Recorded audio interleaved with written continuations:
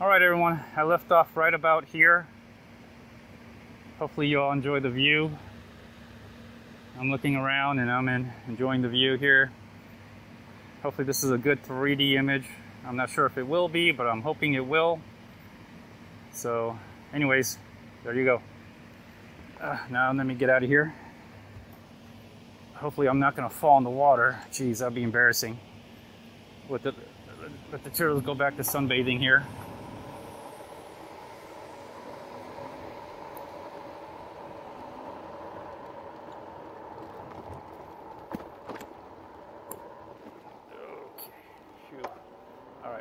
Back to riding the bike.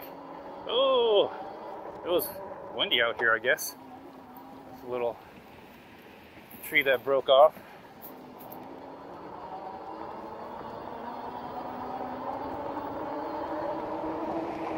There's another area I want to stop by. Those little brass statue deers. Let's see how they look in 3D.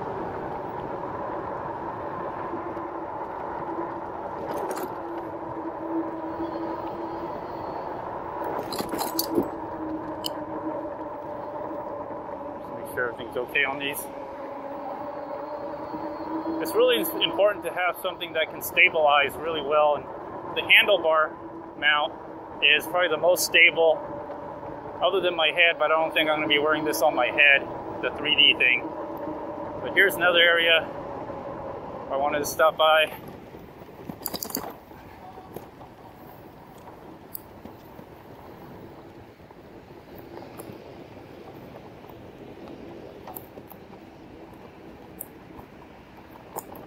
Here's this bronze statue of the deers.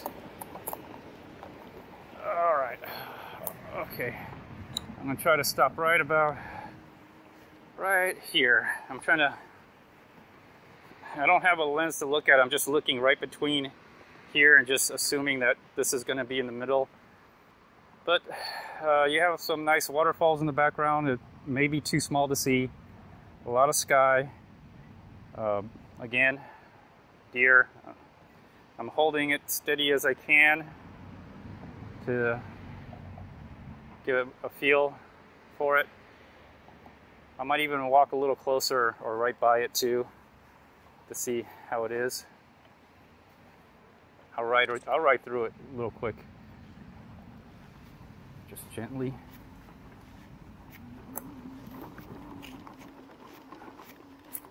There you go. That's all I can do. Okay, come on. Oh, I'm on pedal assist 2. Oh, there we go. Put me back on pedal assist 5. Get me going again.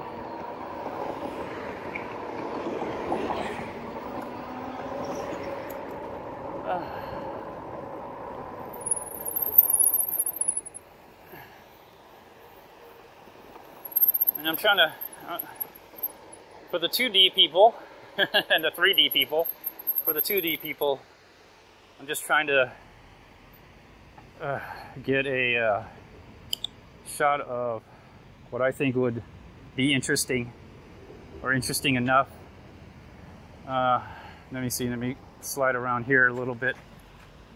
And I think I can be up to the fence to a certain point. I think about this far away. Through the fence kind of comes out, then you should be able to see the waterfall. You should definitely be able to see the bag. Again, I'm doing this in 2D and 3D simultaneously. If they both come out good, I'll post them both up.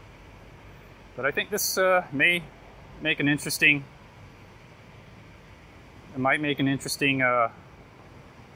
video here. And really all you need to do in a 3D video is just have 2 cameras.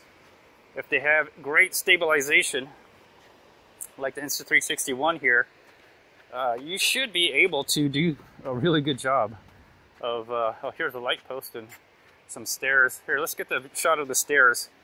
I don't know if it's gonna come out or not. I'm just thinking out loud what might come out really well. And I'm on my bike. I'm using my bike as a tripod for the most part. So,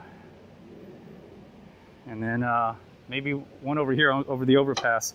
That might be an interesting one. I don't know how it's going to come out. It really needs to be, the thing is, to make it really pop out, the image has to be in the middle of the footage. So maybe something like, kind of like this, you know, nice roses, flowers. I've already seen the videos, my test footage. You should be able to see the front bag here, and then definitely see the roses, the bushes.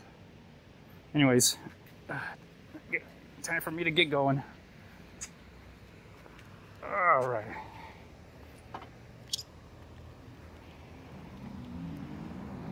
So I already had in mind kind of to take this route for that reason. For this reason right here, to do this.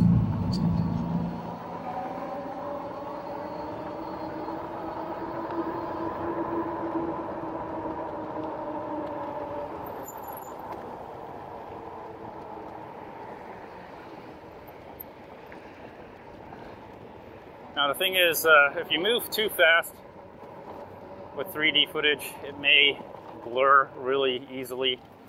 I gotta match up the two videos together, sync the sound, sync the images too. That's the more important thing to make it an effective 3D video.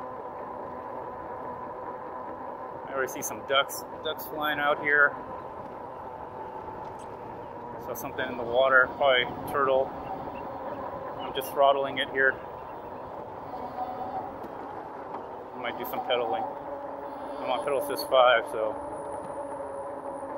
there's a little gray egret over there. Just kicking it over on the fence over there. Nice.